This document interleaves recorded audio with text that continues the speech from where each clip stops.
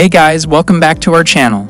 If you're new here, we cover everything related to cinema and technology, bringing you reviews, comparisons, and insights from the movie industry. Don't forget to hit that subscribe button and the bell icon to stay updated on our latest content. Today we're talking about something that gets many moviegoers wondering, the difference between watching a movie on an IMAX screen versus a regular screen. Which one should you choose? Is IMAX worth the extra money? Let's dive right in and find out.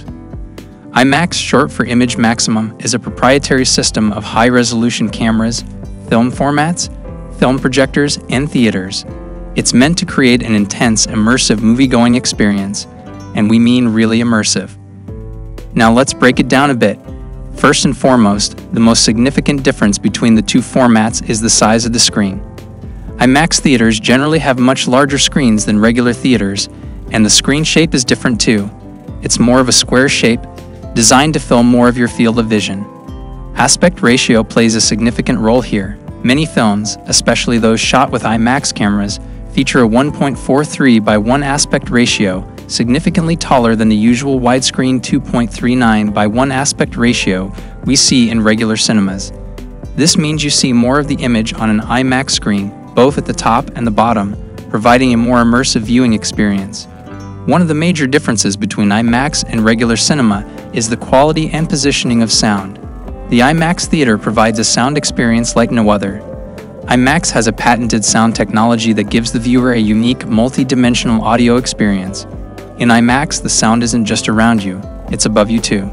To delve into this a bit further, in IMAX, the speakers are placed in a way that sound comes from all directions, even from the roof.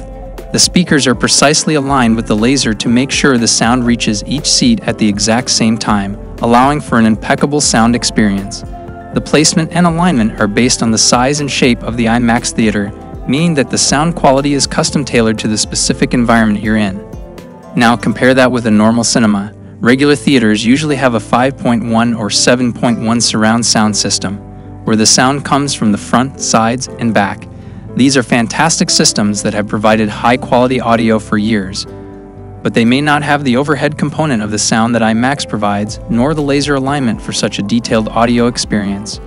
Apart from screen size, aspect ratio, and sound quality, there are a few other factors that set IMAX apart. For instance, IMAX patented theater design. IMAX theaters have a steeper seating arrangement that places you closer to the screen, helping you feel more immersed in the movie.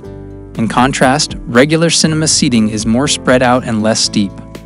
Also, the projection systems of IMAX theaters are quite advanced.